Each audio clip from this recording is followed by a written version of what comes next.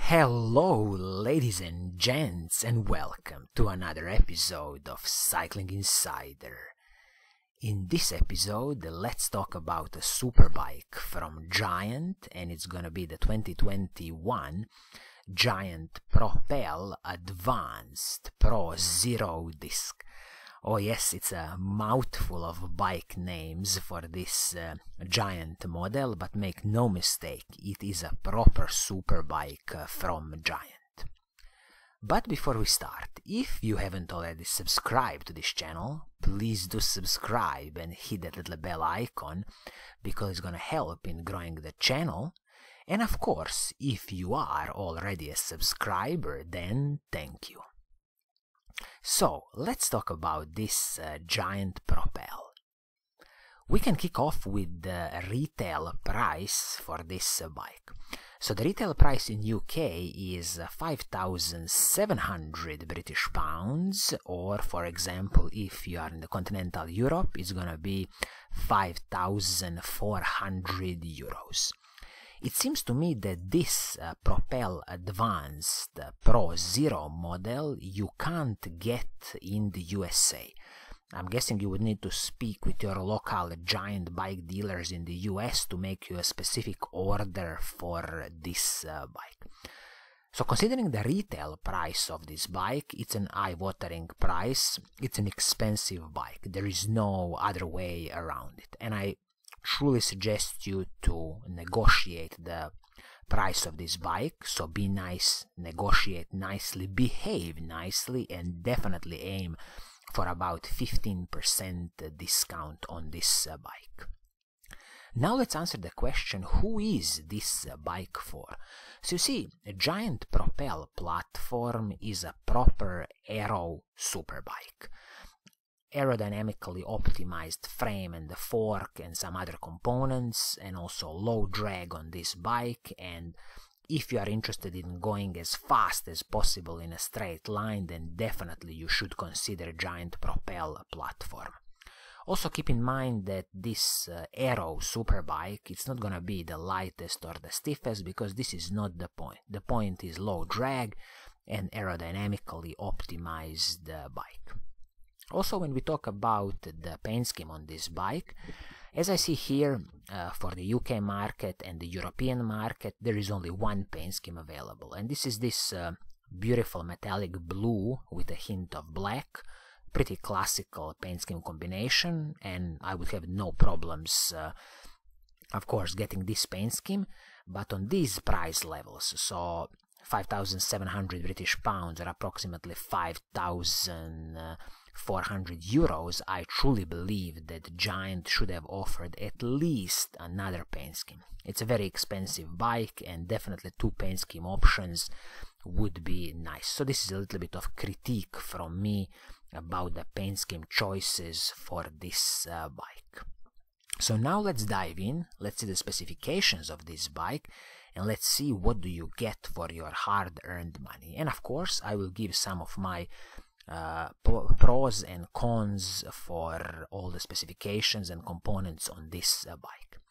We can kick off with the frame and the fork on this bike. So you see, you will get a carbon fiber frame and the fork from Giant, and this is their advanced grade composite, both for the frame and the fork. Also with the fork, it's a full composite overdrive steerer, and also keep in mind that frame and fork are ready for the 12mm through axles, internal cable routing, and direct mount disc brakes.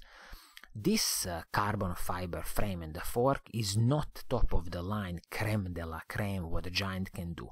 They have their top of the line SL range, so this would be second in the line considering the most advanced carbon fiber frames and forks that Giant can produce. But again, make no mistake, this is a superb product from Giant, and you are getting a lifetime warranty on this carbon fiber frame and 10 years warranty on this carbon fiber fork. Also keep in mind that Giant, as one of the biggest bike manufacturers in the world, based in Taiwan, they control the whole production of carbon fiber frames and the forks. Everything from the raw fiber to the finished product, which I absolutely think is great. And they are one of the rare bike manufacturers in the world who can control the whole production. So, top-notch carbon fiber frame and the fork.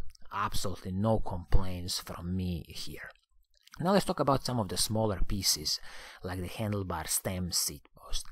We can kick off with the handlebar. So this is the Giant's own Contact SLR Aero handlebars. So these SLR Aero handlebars are a carbon fiber piece, superb piece from Giant, and what I'm really glad here is that you see handlebars and the stem are separated. So the stem is Giant's own Contact SL Aero, so this is an aluminium piece, and the handlebar is the carbon fiber piece. But just because these two components are separated, you will definitely have enough opportunities to fine-tune your position. So that's a great addition from Giant. Speaking about the seat post, again, carbon fiber seat post from Giant, Giant Vector, again, superb choice, because a carbon fiber seat post will definitely soak up some of the smaller road bumps. So, handlebar, stem, seat post, absolutely no complaints here from me. Saddle on this bike is the Giant's own production, Giant Fleet SL. I have no experience with this Giant Fleet SL saddle, and if anybody has any experience, please do let us know in the comments below. But generally speaking, saddles are a personal preference, and once when you find your desired saddle, please do keep it as long as possible and fit it to any bike that you can. Now let's talk about the group set on this bike, the drivetrain and the group set. So, shifters, front mech and the rear mech, you will get a superb Shimano Ultegra Di2 electronic group set. 11-speed electronic group set, absolutely top-notch, best value for money electronic group sets on the market, and I absolutely have no complaints for this Shimano Ultegra Di2 group set. Here I'm not sure is the rear mech on this group set, is it a short cage or a medium cage, because this might limit the size of the cassette you can use. So this is something that you can check with your local Giant bike dealer. Just keep in mind, if it's a short cage mech, then the 1130 cassette is gonna be the biggest cassette you can fit with this rear mech. Speaking about the cassette, so the cassette on this bike is the Shimano's Ultegra cassette, 1130 cassette, and you see this cassette is paired with the KMC X11 SL1 chain. Superb choice for the chain, I have no complaints here. Cassette, again, superb choice, 1130, and also the crankset on the bike is the Shimano's Ultegra crankset, and this crankset is the 3652 crankset, and it comes with the Giant's own Power Meter Pro. Again, superb addition, this power meter and a superb crankset. Just also check one thing with your local Giant bike dealer. Is this power meter a double-sided power meter or single-sided? I truly believe it's a double-sided power meter, but just please do check this little detail. So you see 5236 crankset, which is paired with the 1130 cassette. This definitely tells you it's a proper Aero superbike. It's not designed, you know, for attacking some really steep mountains. If you wanted to attack some steep mountains, you would probably have to mount 1132 or 1134 cassette on this bike. Now let's talk about the braking performance. You see, you will get, again, superb Shimano Ultegra hydraulic disc brakes on this bike. And now I had to quickly just double check these specifications on the German website, where they clearly say that the braking rotors are 160 mm front, 140 mm back, and these braking rotors are Shimano's Ultegra level braking rotors, Shimano's Ultegra RT800, which is superb. But the thing that bothers me here is this braking rotor at the rear, which is only 140 mm. This is a very fast bike, and I truly believe that they should have fitted a 160 mm braking rotor at the back. So Giant, please do correct this little mistake, in my opinion, in the future models of the Giant Propel. It should be 160 millimeters braking rotors both front and the back, just because it's going to give you so much better braking performance and heat dissipation. Now let's talk about the bottom bracket on this bike. So you will get Shimano's press fit bottom bracket. I'm not expecting any creaking noises because this carbon fiber frame from Giant should be a high quality product and it should fit perfectly around this press fit bottom bracket. When you look at the wheel set on this bike, you will get a superb product from Giant. So this is again Giant SLR1 carbon disc wheel set. And just keep in mind that at the front it's going to be a 42 millimeter rim height, but at the back is going to be a 65 millimeter rim height.